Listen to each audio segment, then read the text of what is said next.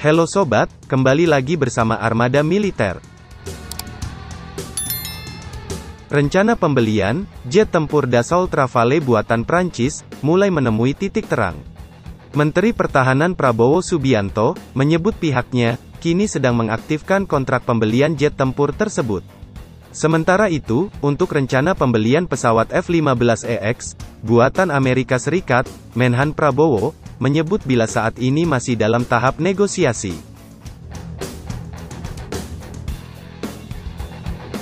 Nah, sobat sekalian, dalam kesempatan itu juga, Menhan Prabowo menuturkan bahwa Kemhan baru saja memberikan sejumlah kendaraan tempur baru buatan lokal kepada TNI.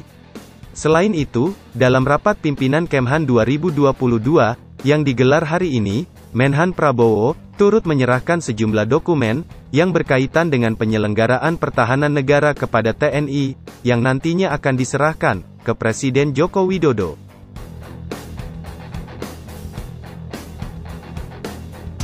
Sobat sekalian, sebelumnya, Ketua MPR RI, Bambang Susatyo, mengungkapkan dukungan dan dorongannya akan penguatan alutsista TNI, guna mendukung pertahanan udara Indonesia. Khususnya, pada pesawat, baik yang dimiliki Angkatan Udara, Laut, maupun Darat. Bambang Susatyo juga menyebut, bila khusus kepemilikan pesawat tempur, posisi Indonesia berada di urutan ke-48 di dunia.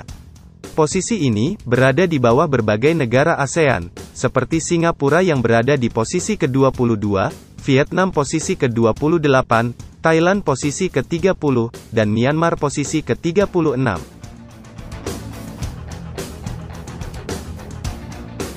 Sobat sekalian, Ketua MPR itu mengatakan bahwa untuk memperkuat armada tempur, dalam waktu dekat pemerintah melalui Kementerian Pertahanan akan mendatangkan pesawat F-15EX, pabrikan Boeing Amerika Serikat, versi terbaru dan paling canggih dari F-15. Serta, jet tempur Dassault Rafale, buatan Prancis.